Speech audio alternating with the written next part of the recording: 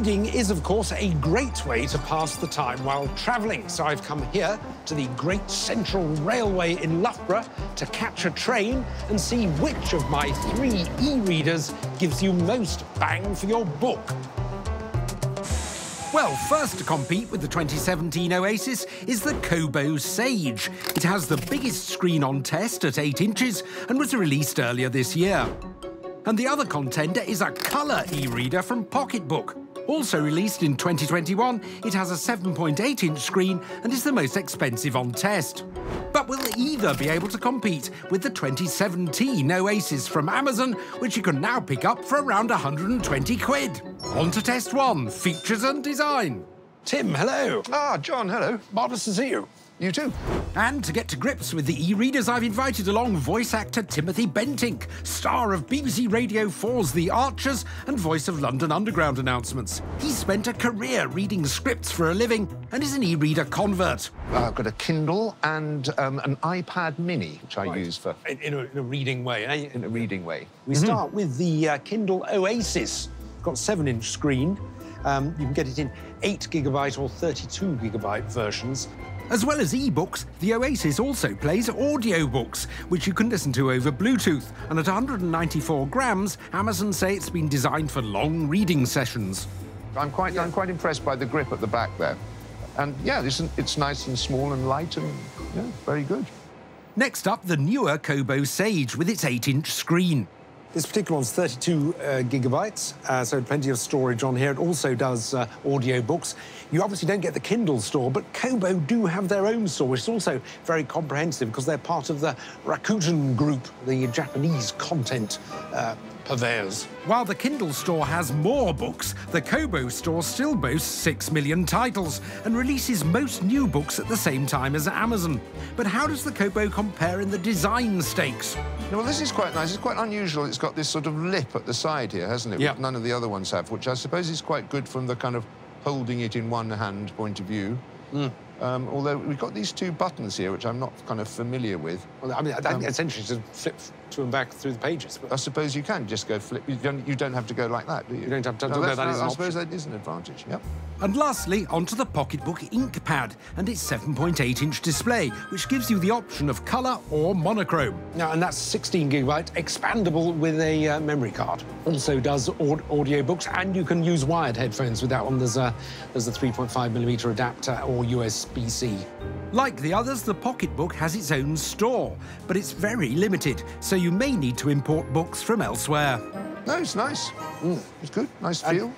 Sort of quite Appley. It's More like an iPad, you think, because it it doesn't have that sort of handle, that doesn't have that side bit to hold it with. And with that, all 3 e-readers have been thoroughly assessed on their features and design. Which is best? Well, I'm slightly torn, really. I like the Kindle very much. Again, I'm used to the idea of having the Kindle stores. Yes. I think that the Kobo's nice. It's got a nice feel to it there. Light, one-handed. Not too sure about the PocketBook. A bit worried about being able to access all the books on the planet like I usually can. I'm with you. I'm sort of slightly torn between the Kindle and the Kobo. Maybe the Kindle just has the edge on this round, perhaps. On this round? Yes. I think it probably does. So, with the widest selection of books and a well-balanced design, it's the Oasis that wins round 1. And just in time, as our transport has arrived for test 2, usability. Oh, John. Yes. Please mind the gap. Thank you, I will. With the train being an ever-popular place to read, we're hopping on board to find out which is the easiest to use on the move. And first up on the reading list is Treasure Island on the Oasis. The old sea dog at the Admiral Benbow. While the Oasis has the smallest screen on test, it's touch-sensitive and has the same pixel density of the others, plus a built-in light. It's got this automatic screen brightness, which is quite good. So that in terms of legibility, font size? Legibility is fine, font size is absolutely fine, and it's all adjustable anyway. Yes. If it was too small, you make it bigger and that. So, no, I'm very happy with that.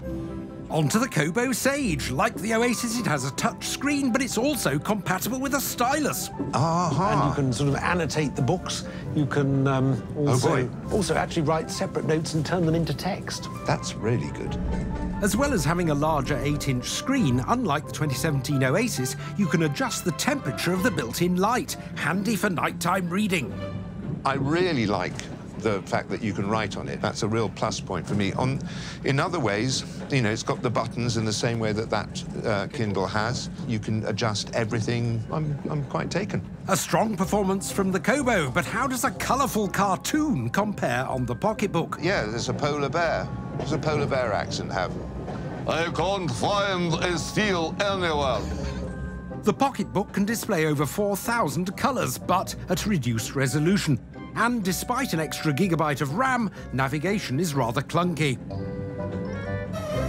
It's a bit slow on turning the pages, I think. It's not quite as quick. Out of the three, which do you think wins this round of the contest? For me, working as an actor, the Kobo with the pen. Purely because of its pen, really, gives it a little advantage for usability on a train. It does. Splendid.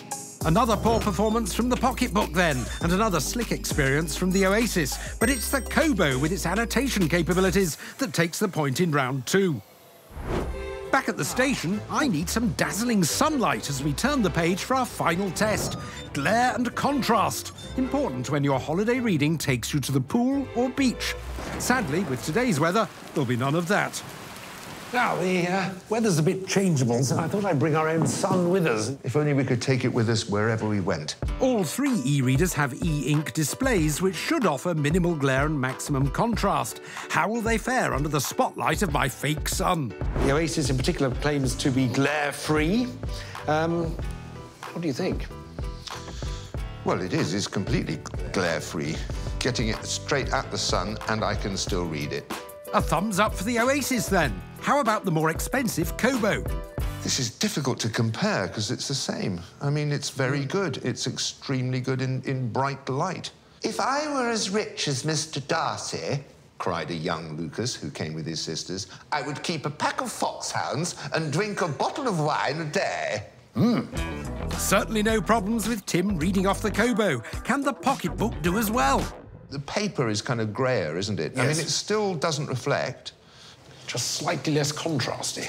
But can the same be said in colour mode? I'd better get some dried seal blubber for the journey. So, yes, no, it works very well in colour. But it still can't compete with the higher contrast of the Oasis and Kobo. They share the spoils in this round, leaving them evenly matched after a day's testing. But at less than half the price of the Kobo, it's the 2017 Oasis that remains top of the e-reader charts.